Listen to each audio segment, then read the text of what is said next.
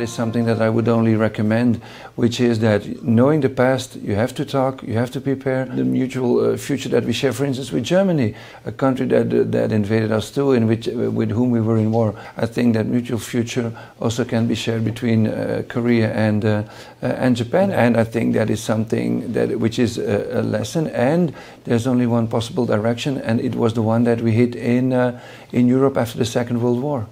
So it's quite severe, but it helped the mentality really to share those goals. Although, for some countries had to reduce the number of gas installations, that some countries had to reduce the number of charcoal plants. So it really has an impact, but it also forces not only governments but also forces citizens and companies to develop new technologies to be able to achieve the goals.